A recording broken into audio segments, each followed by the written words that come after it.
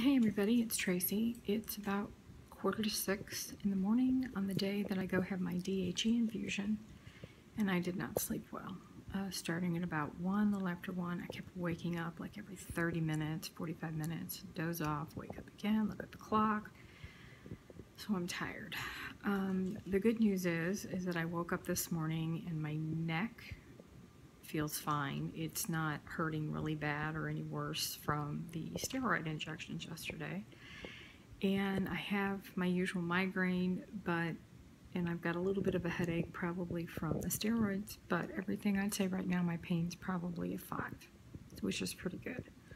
So I am going to get ready. My appointment is at 9, and it's about an hour and a half from here. So, and then, you know, you've got rush hour traffic because we're heading towards the city.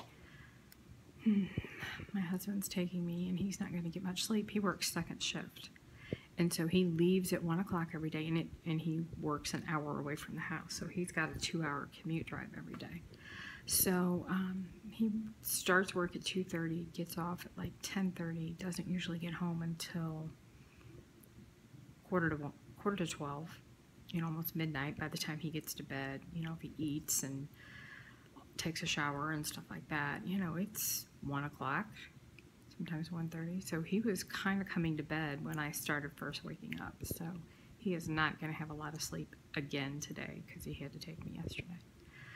So I'll check in when we're there to see how the infusions are going. So, well, there's Piper going down the hall. What you doing, Pipe?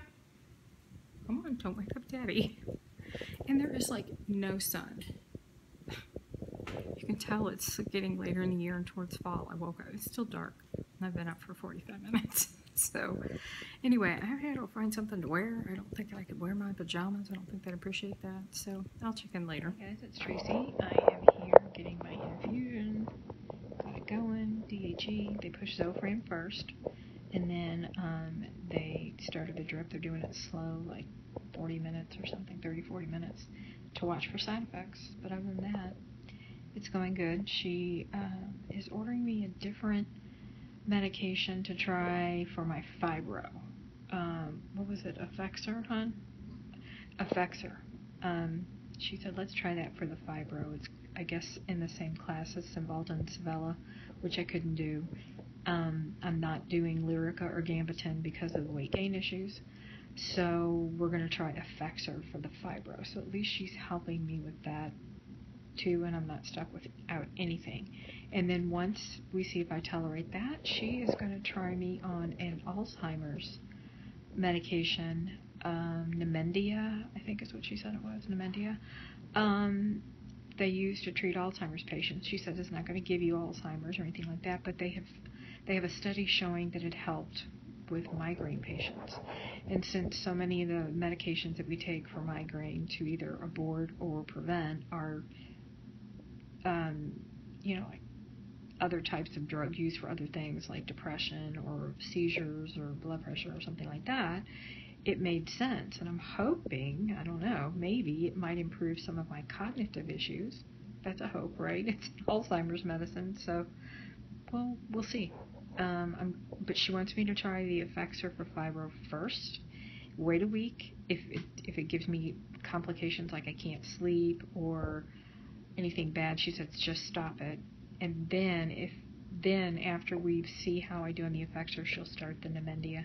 She doesn't want to do 2 at one time because then we won't know which one's causing the side effect, which is really smart. So we do have something else to try, and she's giving me something new for fibro. So happy times, and I'm hoping this DHE will stop intractable migraines. Maybe I can get a break and not be intractable for a while. This morning my pain was pretty low. It was only a 5, so I'll take it. Hey everybody, it's Tracy. I am home from my first ever DHE infusion, and it went well.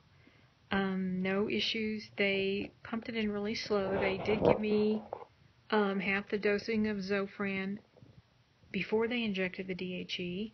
They ran it on a slow drip, so in case we had any issues, they could stop it and I wouldn't have too much in my system. It took about 40 minutes for that, and they had a second dosing of Zofran if I needed it, but I didn't need it. So that went well. My migraine was a 5 when I got there, which is actually pretty low for me, and I'm down to a 2. A 2. So between my neck injections yesterday, which are doing pretty good, I'm not really noticing much from that. Maybe just a little bit of a headache, but nothing horrific or bad. And my migraine's about a 2. My back, the rest of my back aches. It's not horrible bad today. It's not raining or anything today. So I'm just tired from the DHE, and I didn't sleep good again last night. Got up really early and kind of kept waking up. But other than that, I feel pretty good. So, and she gave me a new medicine to try for fibro. It's kind of in the same class as Cymbalta and Savella. And there was another one, but like Gambitin and Lyrica, which I won't take because of the weight gain potential. So the Exafor, I think it's what it's called, is what she put me on for fibro. She said within a week you should know if it keeps you up at night. She wants me to take it in the morning, but she said if it keeps you up at night, then after a week you know you need to stop taking it because it's not going to work. Because if I don't sleep, then that flares up all my other pain and it messes with my depression and anxiety and stuff like that. So we can't be messing with that. And then if that works, I'll continue taking that for fibro. And then she has an Alzheimer's drug that she wants to put me on, I guess for like a migraine preventative, to take ongoing. And I don't know if it'll help with my existing cognitive issues, but because my migraine disease is progressing, she's wanting to do something like that. And she said there's been a study out that this Midrin, I'm not going to get the name right, so I shouldn't even have said that because I don't remember what the name was. And she's not going to put me on that until after I start the Exafor and make sure that that's going to work. No side effects. If I'm okay with that, I can keep that, and then we'll add in a new one. She didn't want to do 2 at once because you never know which one's causing you the side effect if you start new medicines all at the same time. So we're going to do that, and then she said to call. She wants me to go on their message system through the hospital message system or whatever for their network for us to communicate, and send her a message and let her know how the DHE did. You know, because they said for the next several hours it could continue to working in my system. They want to know if I got any greater relief than the 3 I was at when I left, which I did. I'm down to a 2.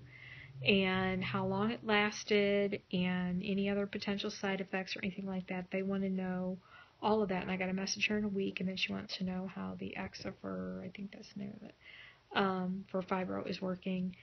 And if all is good, then she'll call in the prescription that Alzheimer's medicine, I guess, is a migraine preventative. And then I guess we'll decide if I want to come in and have another in-office infusion, or if she will get me a prescription for a home injection that I can do as a rescue medication. It won't be an ongoing thing.